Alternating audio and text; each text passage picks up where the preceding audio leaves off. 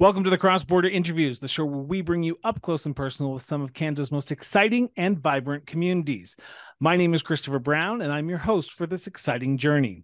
Over the course of this series, we'll be sitting down with local elected leaders from communities all across Canada. We will learn about who they are, what drives them, and how they are working to make their communities a better place for everyone who lives there. Now, we believe that the best way to understand a community is to talk to the people who actually live and work in those communities. That's why we are honored to have today's guest. Please help me welcome to the show Councillor Catherine McCook of the City of Beaumont in the province of Alberta. Councillor Kat, welcome to the show. Hi, thank you so much for having me. I definitely appreciate you also giving counselors the opportunity across the board to chat with people. I think sometimes, especially in our smaller communities, the mayor is really the face. And as counselors, we don't really talk publicly too often on these kinds of platforms. So I appreciate that. And we have to remember, mayors only get one vote, just like a councillor. So at the end Yes, of the that's day, very every true. vote matters. Every vote matters. That's right. So, Catherine, I want to start with the question, the age-old question that starts off all my interviews. Where did your sense of duty to serve come from?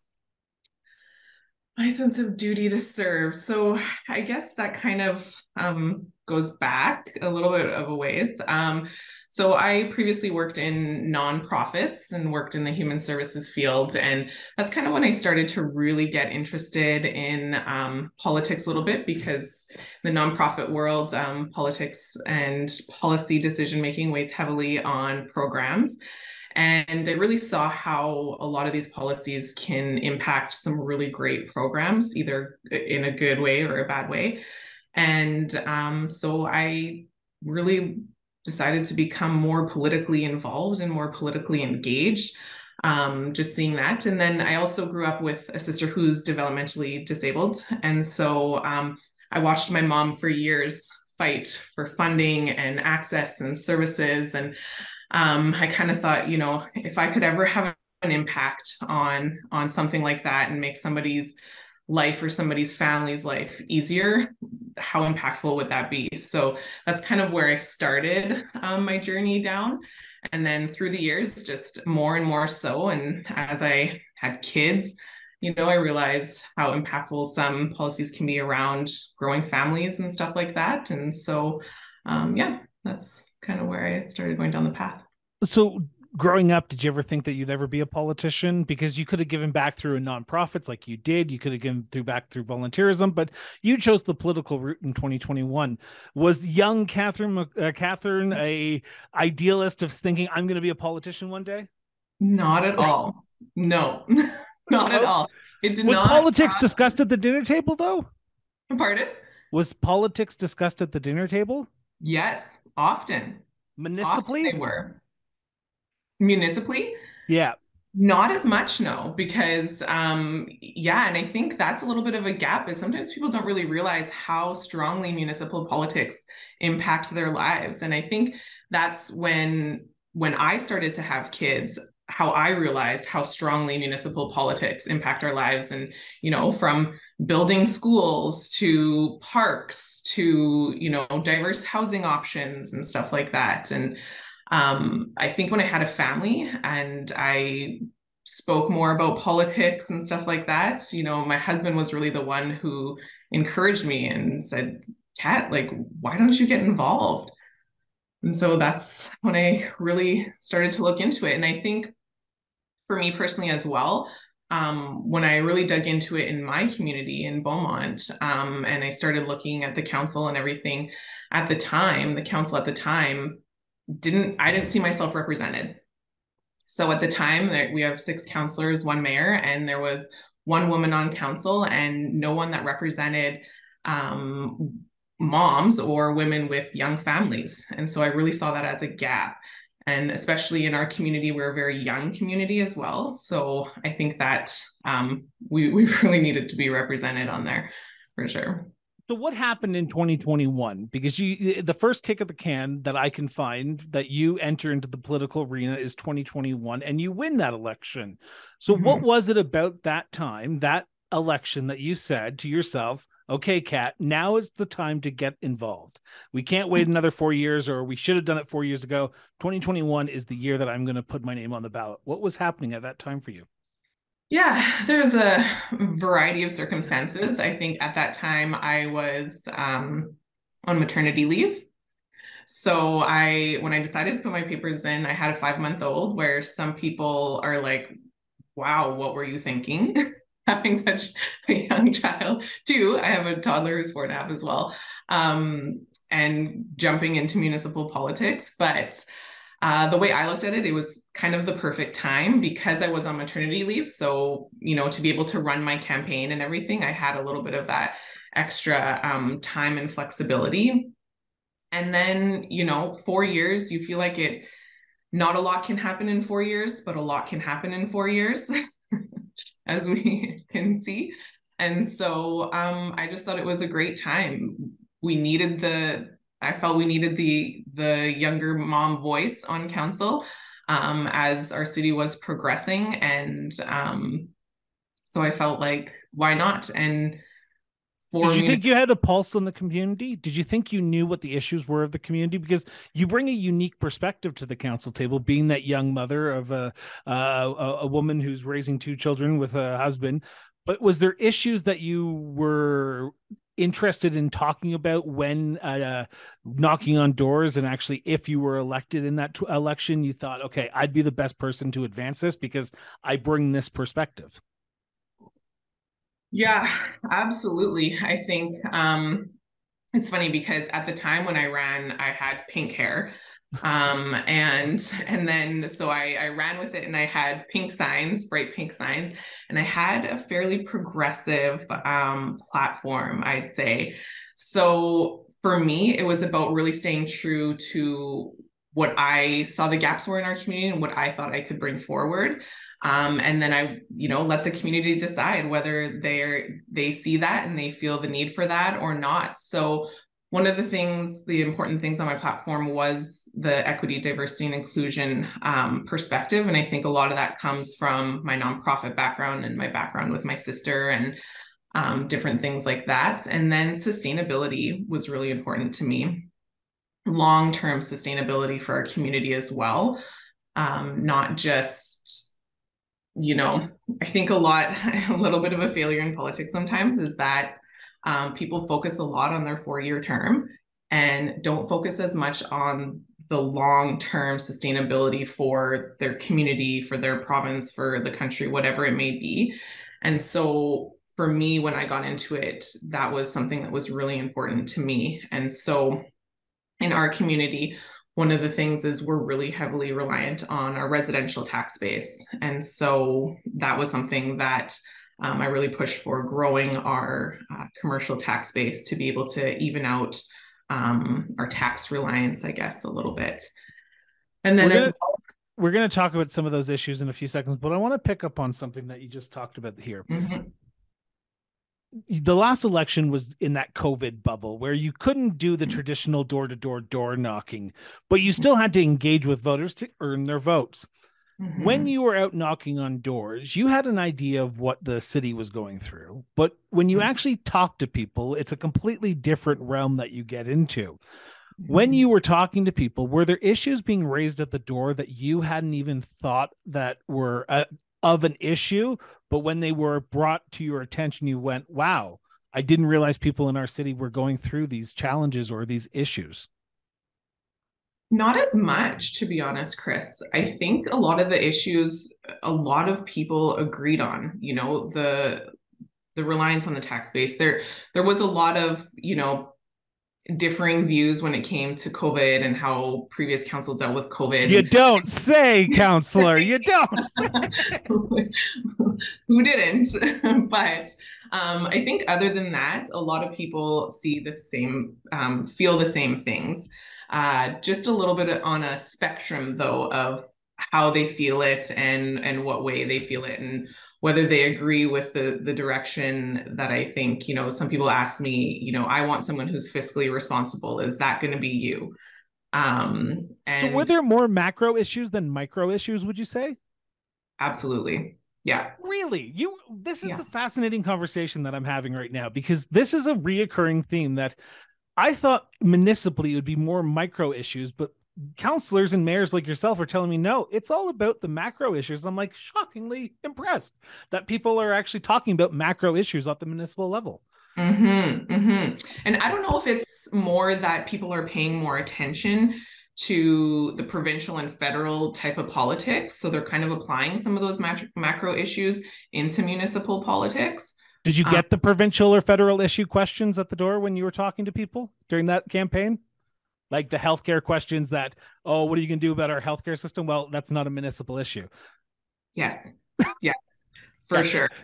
So you're relatively the same that every other councillor and mayor has talked about as well. Yeah, definitely. Healthcare. And interestingly, not as much housing, but housing is an important issue across the board, but not as many people were concerned or worried about that. But definitely healthcare is a big one, just affordability in general. And then some people got into a little bit of the micro issues. We need a new high school in our community. So there was a lot of push and support for that and questions around that kind of stuff. But so I want to take you back to election day, October 2021, election night. You go in, you cast your ballot. If you cast your ballot on election day, we all remember the first time you see your name on a ballot, you get to put the X beside it. What was that experience like for yourself? Yeah, it was really exciting to go in. As someone who is new to the game, it was exciting to go in. I had friends and stuff who went in and called me after that they were excited to see my name on the ballot and everything. And that night we had dinner with my parents and my in-laws. And we were just waiting. And the count actually took a really long time that evening as well. And it was just, I wasn't sure where I was going to land. Like I said, I was on a little bit more of the progressive side with pink signs. And, it definitely got me noticed. A lot of people were asking questions about the girl with the pink signs. So that was good and a good conversation starter. But all the incumbents were running. One of the councillors was running as a mayor position. So you never know where things are going to land when incumbents run as well. So, but at the end of the day, you get elected. That blue check mark goes beside your name. If I'm not mistaken, and I'm assuming you will know this verbatim, you are the second top earner of votes for the councillors. It was you and then someone else who had the most votes overall for your city. Is that correct? No, I was last. Okay, maybe Global News got it wrong then. Maybe this is why I should not do much research on Global News.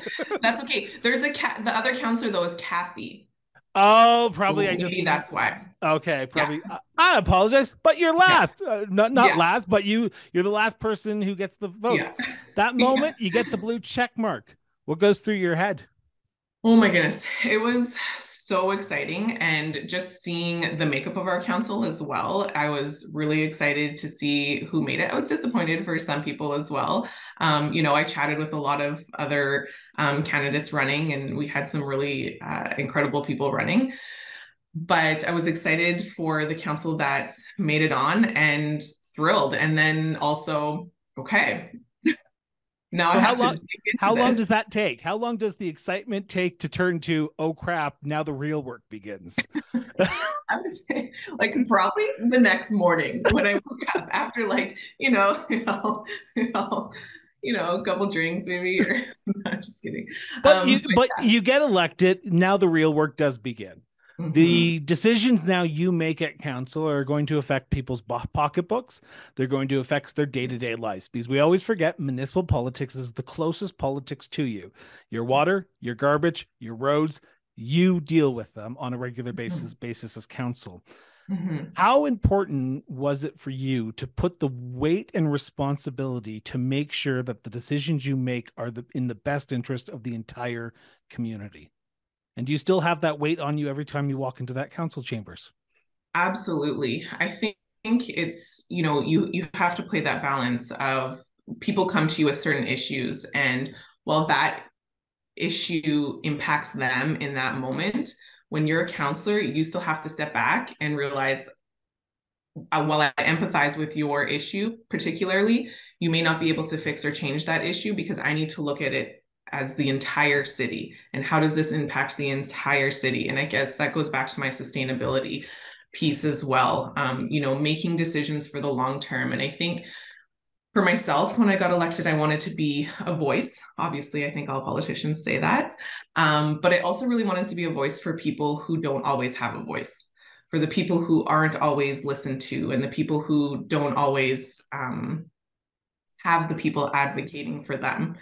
And in addition to that, I really wanted to, I think as elected officials, we have to educate ourselves on issues.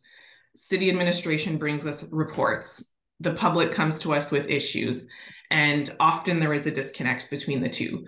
So as elected officials, we kind of have to marry the two and make decisions. For me personally, I take it very seriously. And when I don't understand an issue or I'm not very clear on an issue, the public's saying one thing and they're over here, and administration may be saying another thing and they're over here.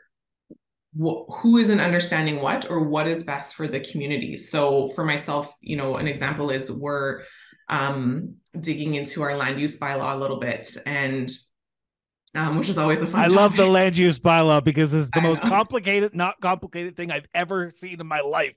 Isn't it? Isn't it? Oh, it is quite the topic, let me tell you.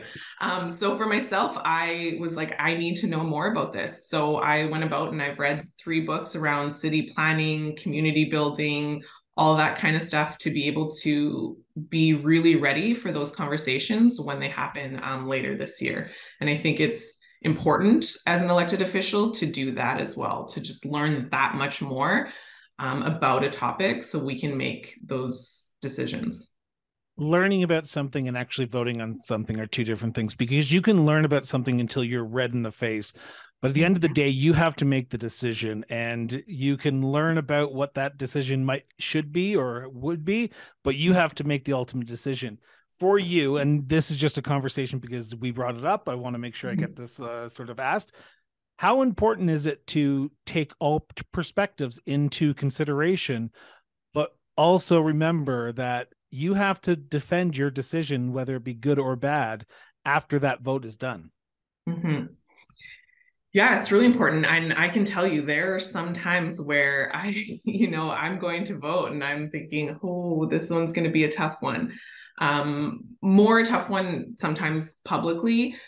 However, I feel confident in my decision. I just know that it may be tougher once I face the public about it. But once again, I think it goes back to educating myself on the issues and on the issues in the community. I try a lot to go on my Instagram stories and just kind of engage with people and connect with people. Just this past week, we have a report coming out about our sign. And so I engaged people as to what our options are, and just to gather some feedback and stuff like that. So I think for me, approaching these decisions from an empathetic perspective, but also with a strong ethical perspective, is important. And I feel that if I've done the research and I've looked deep into it and I've looked at the sustainability piece for the long term, is this going to benefit my community in the long term? This may be tough right now,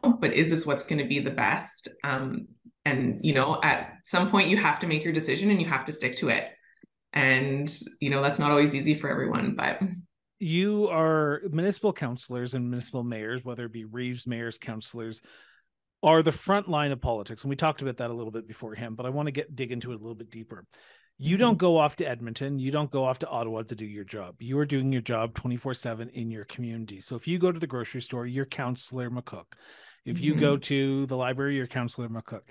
There are days that you probably just want to be Catherine. There's days that you probably just want to just relax, enjoy family time, but you always are on. For you, how hard has it been to balance that work life as a councillor with mom life and personal life, Catherine? Yeah, it's definitely been a challenge. I think in general, a lot of people, especially in our community, the counselor positions are considered part-time. Sure. I'd love to see that part-time counselor. Right. So I don't think people realize exactly how much time really goes into it. You know, when you get agenda packages that are 200 and some pages on a Thursday afternoon, and you have to be prepared for Tuesday evening, that can take up a lot of your time, especially if you're someone like me who has to research a lot of topics throughout going through the agenda and making sure that I've kind of covered everything. So yeah, so a lot of us have full-time jobs in addition to the counselor position. And for myself, I'm a parent. Yeah, so it's a balance. There's no doubt, but I have to say, our community has been really respectful. I know right now it's a very crucial time, I think, especially for women to be in politics. It's a pertinent time for us to be in politics, but it's also a little bit of a scary time. What do you mean by that? I'm going to press you on that. What do you mean by it's a scary time for women? Because you're not the first woman local elected leader who said that to me. So I want to get your perspective. What do you mean by it's a scary time? Yeah, I think in general, especially, you know, on the equity diversity piece and online, there's generally a lot of vitriol kind of swung at politicians. Do you get it? And I was just going to say, I don't. I have not. Huh. Yeah. Okay. So I know I was good on Beaumont. Yeah, for sure. I was preparing myself going into this, you know, like I told myself, Kat, you have to have a tough skin. You need to be able to withstand some of the things that are going to come at you. And I have to say that to the credit of our community, everyone's been really respectful, whether they've seen me in public or even online. You know, there's sometimes comments just about council in general and frustrations and stuff like that, but I think that comes with the territory. But in general, it's been fine. Shocking. Yeah. Yeah. I'm glad that it's not been bad, but it's shocking to hear that because you're one of the few that I've not had anyone, one of the few counselors who are women who have come on the show and say, I haven't felt that negative attack, but. Now, Chris, I'm only like a year and a half in. That's true. Wait till you talk about the land use bylaw. Then there might be some attack. I joke. For anyone who's listening, I am joking. We could probably talk about you for the next hour, but I want to turn to the city now. And before I do that, I want to state this. This is a conversation between the counselor and myself. This is not a motion at council. This is not a direction of council. This is her opinion with the host of the cross-border interviews. So we seem to always get emails about this. Not very often, but this is the question that seems to piss people off. Pardon my French. Councillor McCook, in your opinion, what is the biggest issue facing the city of Beaumont today as of recording? Without a doubt, I would say it's growth. Growth is both an amazing thing, but when you have an exponential growth as we've had, it can be very challenging. We are the fastest growing city in the Edmonton metro region and the third fastest in the province. So really? That is shocking. Huh. I think we used to be second, but we're down to third now. But so if growth is an issue, how do you as councillor and as a council as a whole deal with that? Because I'm not going to burst any bubbles here, but I guarantee you there's the NIMBYism factor that plays into this issue in every community across this province and across this country. So how do you as councillor deal with sustainable growth while still keeping the feel of your community the way that people may want it to stay, understanding that you need to grow so that way while taxes have to go up because of inflation and service levels, it's not on the back of the current residents? Chris, I think you hit the nail on the head there when you said how do you really sustain it?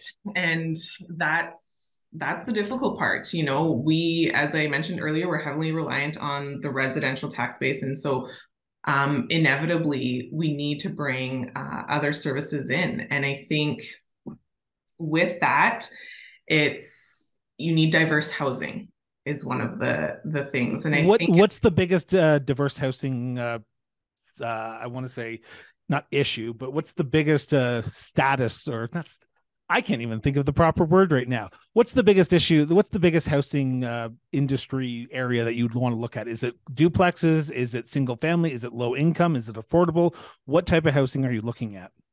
Or I think all? that's just it, is diverse. Okay.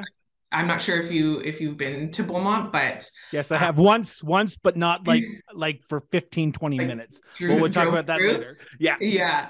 So we have beautiful homes, beautiful yards, and everything like that. But once again, as we're growing, one, eventually we're going to run out of space.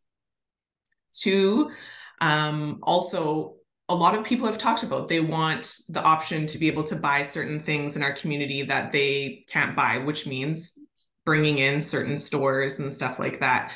Well, in order to have people working at those stores, we have to be able to offer housing for them to live. Right now, transportation is also a challenge of ours. So we need those housing diversity options. So anywhere from, I don't think we are looking at, huge towering buildings, but affordable housing is important. I think our community is a more affluent community, but there are still people in our community who struggle, and we still want to be able to welcome those people, and we still want them to be able to continue to live here. So Beaumont has always been really known to be a great place to raise a family. It's a beautiful family community. And I think, wouldn't it be that much better if we could also provide it as a place for people to work and as a place for people to age in place, which means offering diverse housing options. So I'm going to do a little throwback to a statement that you made a little bit earlier in the episode about being the advocate for the people who don't feel like their voices have been heard.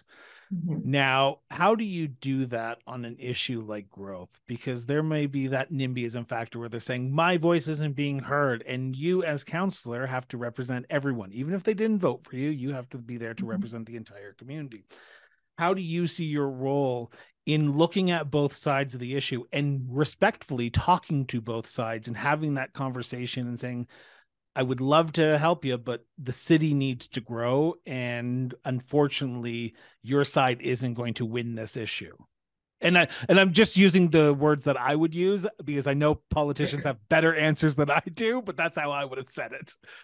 For sure. And I think that's part of going back to the educating piece and knowing the intricacies of an issue. Especially when we talk about housing, I if we could all build large homes and live on large lots, that would be great. But in doing a lot of research, even, it's not sustainable. Especially in our community, I can't speak to other communities, but growth, for every dollar of growth, it costs us $1.40 to service it, which is significant.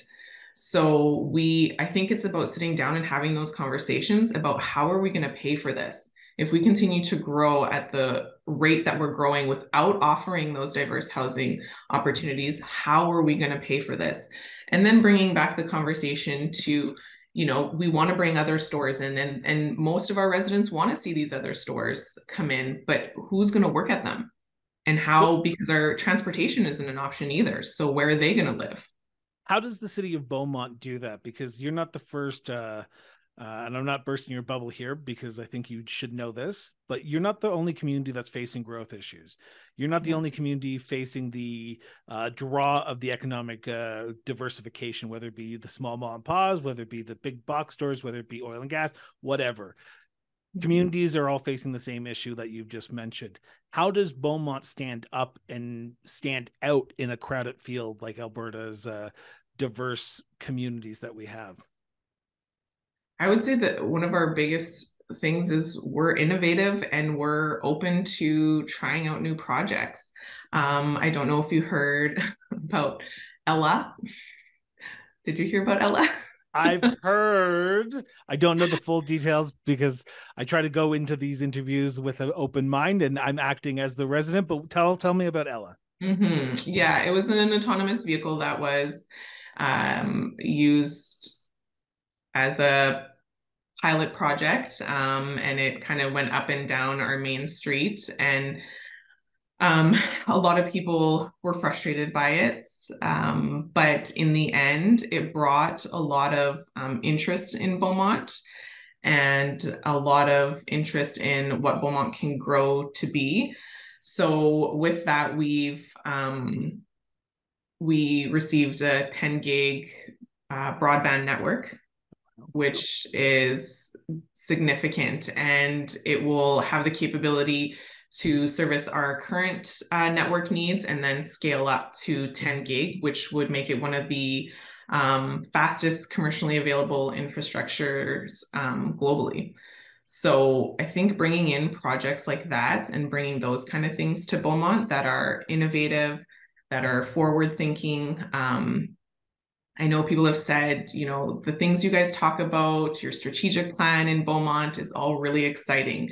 You guys seem to be really forward thinking. And some of it is that thinking outside of the box. And, as you said, we're not the only municipality facing these issues. So we have to think outside the box. And how can we bring these services, and we need to enhance services in our community to really meet the needs of our community, but also in a way that's affordable, especially in this economic situation. So I want to turn to the people of Beaumont for a second, the residents, your constituency.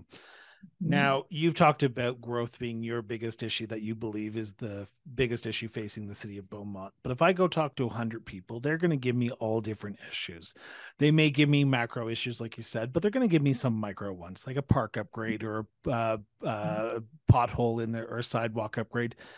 How do you, as councillor, take the issues that people are talking about, whether it be those micro issues, and then at budget time, look at the best case scenario for the city as a whole? Because John's pothole is the biggest issue that John has, and Tracy's pothole over here is going to be the biggest issue that she has. But you only have enough money to fill one pothole this year. How do you do that as the city and as the city councillor? Because I can imagine you want to please everyone because you want everyone for the best for their community, but you don't have enough money to please everyone. No, and that's a big issue. I think part of it is really asking yourself, what problem are we trying to solve? And then what is going to make the greatest impact across the community as a whole? So, looking at it, some people do come with macro issues and micro issues, but I think a lot of it stem back to that growth piece. Some people are frustrated with, our police service or our level of service, and feel that we need more. Our protective services, we need to add more firefighters and things like that. So some of those are maybe more a little bit micro, but then they stem back to the macro piece of the growth piece, that we've grown so fast that some of those services we haven't been able to keep up with. So we have to add a little bit at a time. And then I think kind of goes back to being really strategic. So if we don't fund X this year, what does that look like next year? What does it look like the year after? What are the impacts that those have if we don't fund that this year?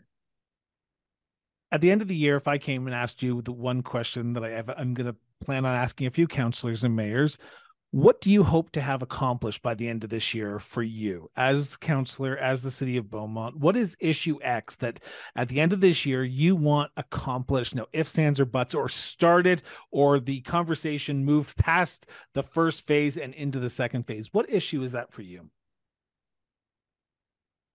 Oh, I would probably say it's around healthcare.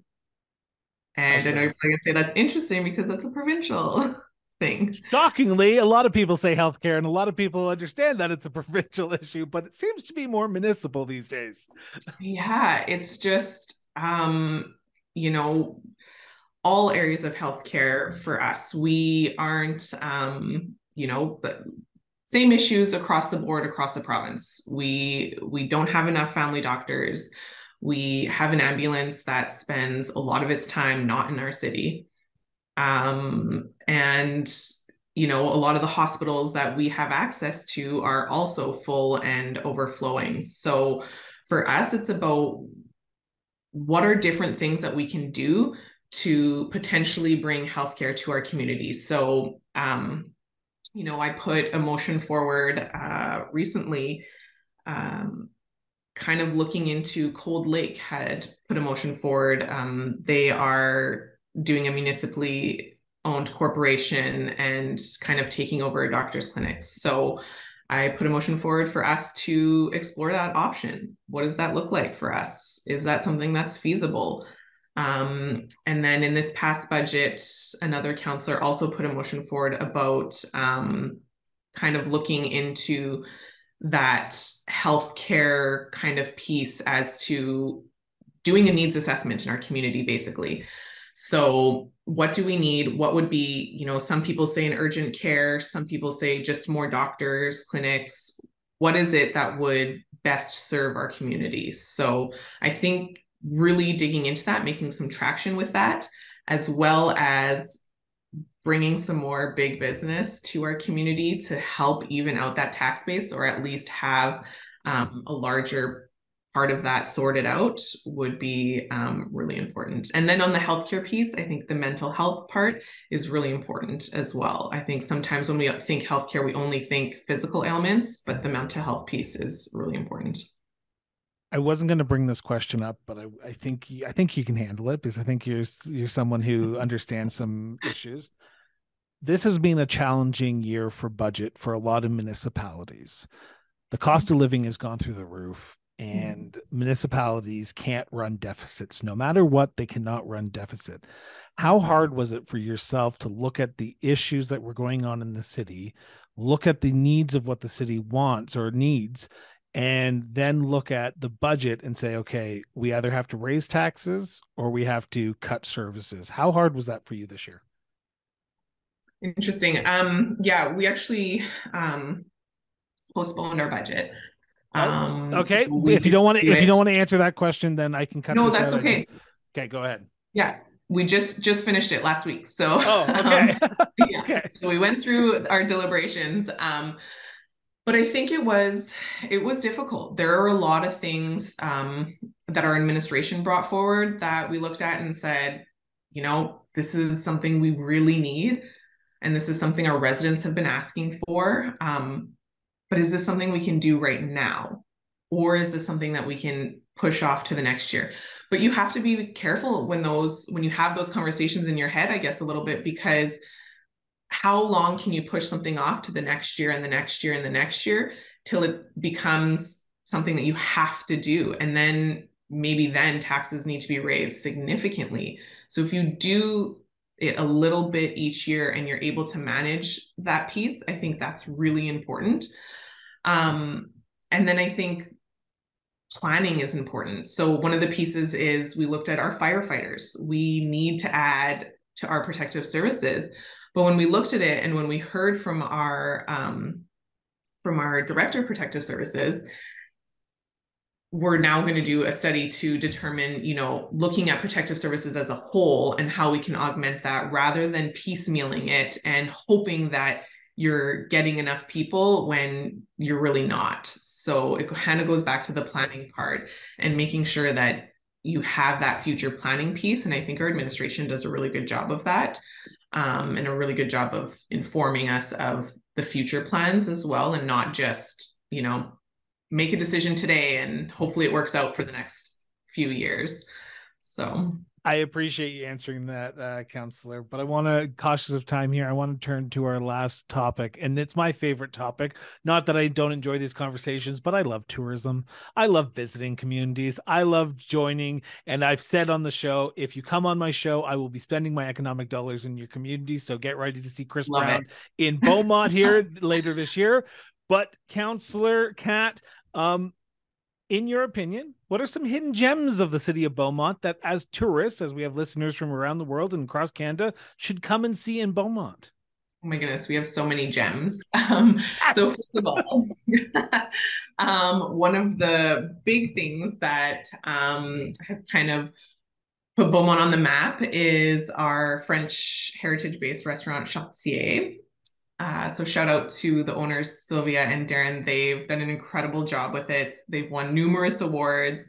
And I know often people come from surrounding communities to have lunch or dinner there, and they have an amazing bakery part as well. So definitely have one of their cinnamon buns, which is about like this big. It's huge. But in addition to that, recently the city built a multi-use sports field, and the landscape company, which was Delta Valley Landscaping, recently won an award for the design of that of our sports field. Also, our centre-ville, which is like the center town a little bit, is just a really unique area. We have a cute cafe, some cute little boutiques. So it's a great place to go have a coffee and pop into some of the shops. We also have over 40 kilometers, I believe, of interconnected trails. And so it's great to jump on your bike and just, you can weave through the city. And actually, I think that was one thing, going back to the campaign, there were a couple weekends that my husband and I put my pink hoodies on and popped on our bikes and drove around the city on our bikes and just tried to chat with whoever was out and about. And I think we reached a lot of people doing that. So that was great. We also have our Beaumont Blues and Roots Festival. So that's something that happens once a year, but that's on people's radar. And there's been people from across the country. When is it? It is normally in June. Okay. So it's coming up. So get your By the ticket. time this airs, I will have the links, if it's all the details are out, in the show notes for anyone who's listening. Absolutely. Or I will share it on our social media once it comes out. That would be great. Yeah, absolutely. It's an amazing event. So it's well attended and from people from all over the place as well. And our Jeff's Cafe, which is in our centre-ville, was recently used in a movie. I believe it was a Hallmark movie. So just last weekend. I have a question, because is Beaumont a bilingual town? We are. We're very, our French heritage is very deep. So we have about 10% of our community still speaks strictly French as their first language. And like our roots are French, and we are one of the recognized French and bilingual communities. Yeah. You and Legal. Look at that. Yeah. Look at that. Yeah. So Beaumont. Is that how you actually pronounce it? Yeah. I've been pronouncing it wrong the entire time. Yeah. Oh no. I apologize to the people of Beaumont. So after a long day for you, where do you go? Where do you go to decompress in the city? Is there a spot that you get out in town and just relax? Yeah, for me, I would say it's probably, we love to ride our bikes. So hopping on the bike, and we have lots of like little lakes and stuff with benches around, and going up to the centre-ville and hitting up one of the bakeries or something like that for a quick bite is definitely something that we do often, for sure. Councillor, I'm going to ask the $1 million question now, and this is the most important question of the entire interview. And you can take as long as you want to answer this question if you wish. What makes the city such a unique place to live, to work, and to raise a family? I think one of the things that I hear time and time again is community. So people say, we moved here for the community. We moved here for the community feel. You know, I know even on my street, I know all of our neighbors. We all go outside and chat. We all are very connected. We have some really amazing events throughout the year as well. We're trying to bring different aspects to them that make them more inclusive. But one of our big events is Beaumont Days.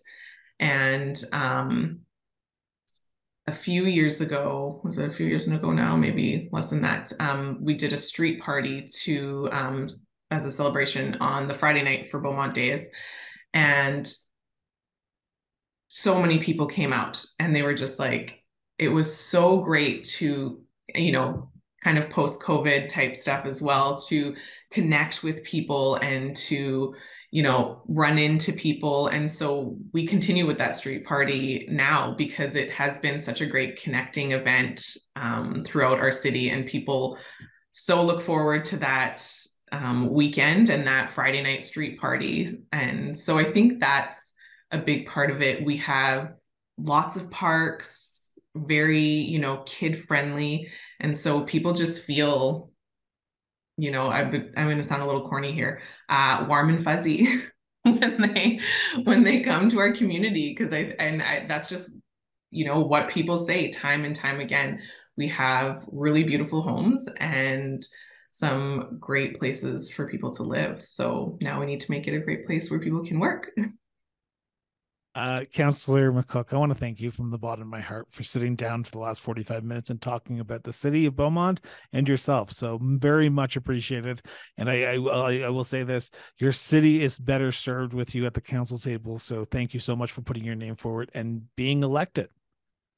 Thank you so much, Chris. I really, truly appreciate you having me on. I appreciate the opportunity to chat about Beaumont and municipal politics in general. I think it's so important to be able to, talk about some of those things that people don't realize impact them so strongly. So I appreciate the opportunity.